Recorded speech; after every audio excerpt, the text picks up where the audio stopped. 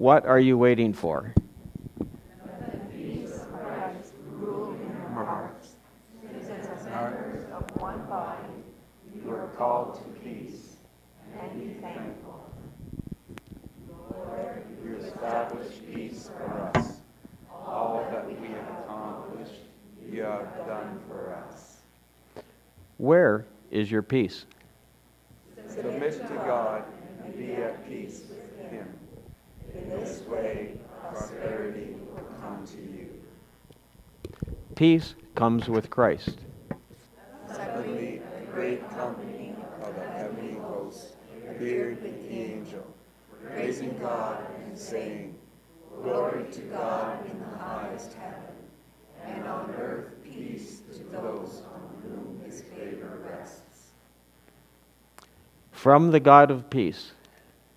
The God of peace will soon crush Satan under your feet. The grace of our Lord Jesus be with you. Peace is near. God is with us.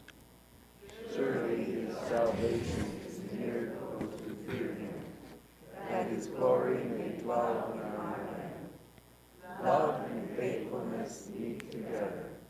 Righteousness and peace kiss each other. The birth of Christ is the birth of peace.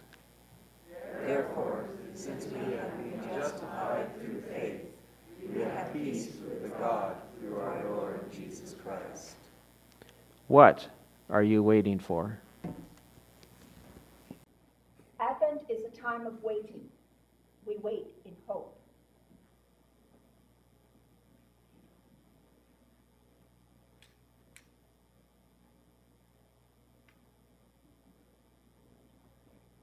As we wait, we join the Spirit's work in spreading peace wherever our lives take us. And as peace spreads, so does Christ's light. Today, we light the candle of peace. As we wait, let us be people of peace.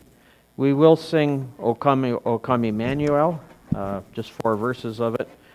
And at the end of the song, Psalm 85, verses 9 and 10 will be projected. And as we fade out of the song, just give yourself a minute or so just to think about the words that you just sang.